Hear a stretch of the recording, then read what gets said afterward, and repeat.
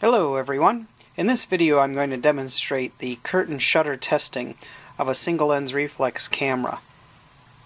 I'm going to use the Ryko 35mm camera with its vertical curtain to demonstrate how easy it is to test a curtain shutter with the external module. First thing you need to do with a camera like this is to get the lens out of the way. It's much easier to test a single lens reflex without the lens, because you can put the light source right into the opening. The next thing I do is, typically on a camera like this, you can take the actual back off. You open it up and there's a little selector here, and you can take the back off the camera. You don't have to do that. If the camera back does not come off, you can still leave it on, but it just makes it a little bit easier to place the sensor.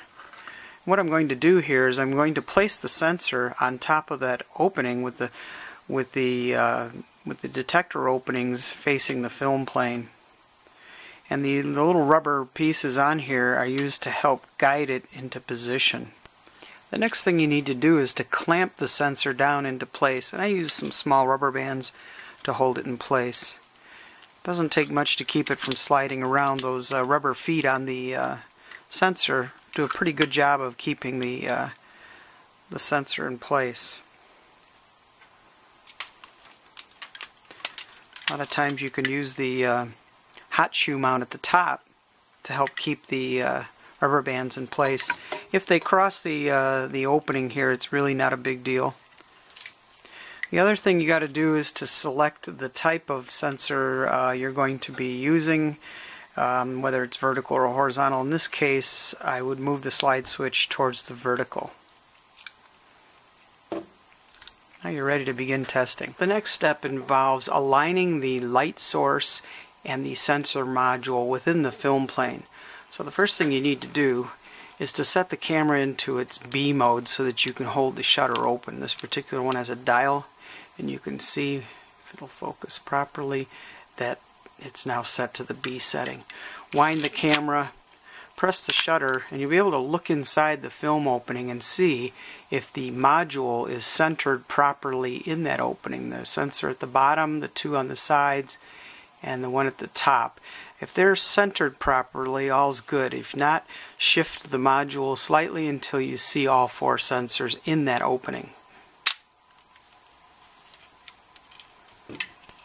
The next step involves getting the light source and the sensor lined up through the lens opening. To do this, you'll first want to set the camera again into its B mode and lock it in place. To do this, I typically use a shutter release cable plugged into the unit, into the camera. Wind the camera,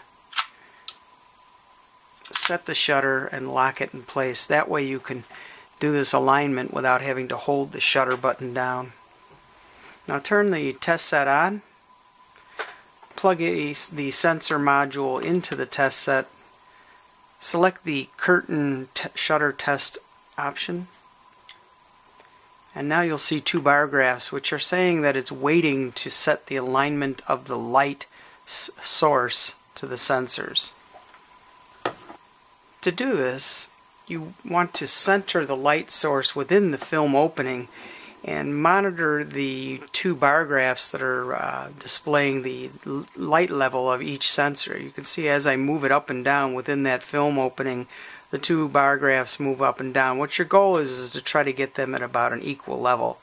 And I found one of the easiest ways to do that is to use a deck of cards underneath the light source to set it to the right level while you look at the bar graphs to get it to the right height. You can either add or subtract cards to get it to the right height. I've now used a rubber band to hold the light source to the deck of cards, and if you look, I've got a pretty strong signal level, and both of the signals are about equivalent now, so I'm ready to test. So first thing I'll do is shut the shutter, and now take the release off. Set the shutter speed to what I'd like to test. In this case, I'm going to set it to 1/125th. Press the start test button on the test set. It'll say it's waiting for trigger. So at this point, it's a matter of just pressing the shutter and winding it and doing multiple tests.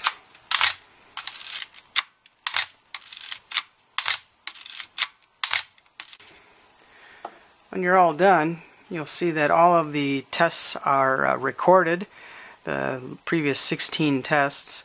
And at the bottom there's an indication of your curtain speeds. Curtain speed 1, curtain speed 2, which one is greater and by what percentage they're greater. The waveform shows the two sensors received signal.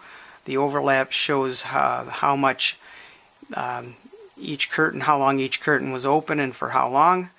If you press the summary button, you can then see how the last tests went, the average speed, the minimum and the maximum speeds recorded.